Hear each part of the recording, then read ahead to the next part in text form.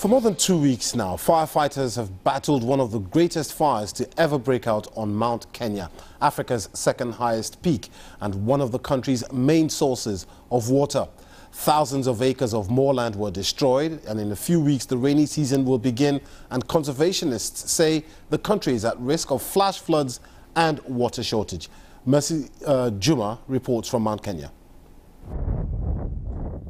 What was just a few weeks ago an enchanting green leafy paradise with thousands of acres of grass and exotic plantation is an eyesore today. Last February, at least 15 different fires have ravaged a huge chunk of the National Reserve and the moorland on this mountain. But the crisis isn't over yet. As I was heading to the burnt areas of the mountain, we spot another fire. This time, a Kenya Wildlife Service warden tells me it is a fresh fire.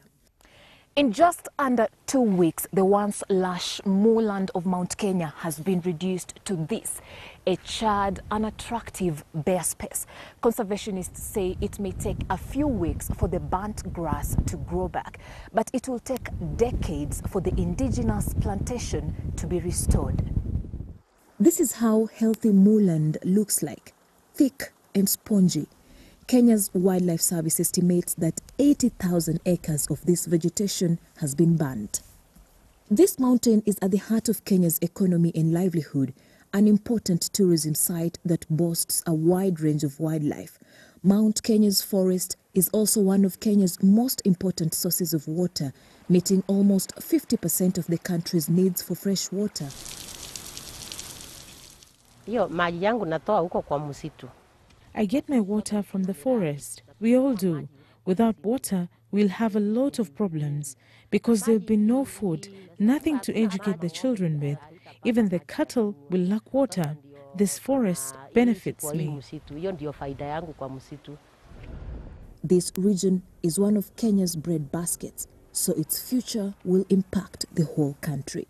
As they migrate, they also increase the chances of human-wildlife conflict, because now they are going to suffer. Much of the moorland and forests of Mount Kenya have been destroyed, and conservationists now fear more trouble lies ahead. So when it rains, we expect flash floods, because there is no vegetation that will reduce the speed of water or hold that water to streams that will have been used as catchment sites. Water will be scarce in those areas such as Mwingi all the way to Nairobi.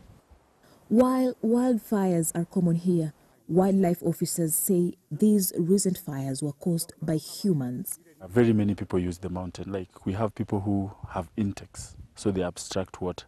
They use plastic pipes. So whenever their pipes are broken, they'll come and repair, and they'll use fire to join the pipes.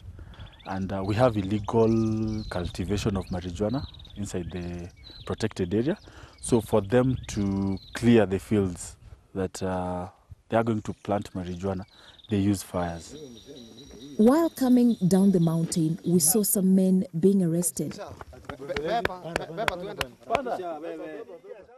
They had just come from harvesting honey deep inside the forest. It's a cautionary move. Smoking the bees from their hives has the potential to start another blaze, threatening this vast source of life and water. Juma, BBC News, Mount Kenya.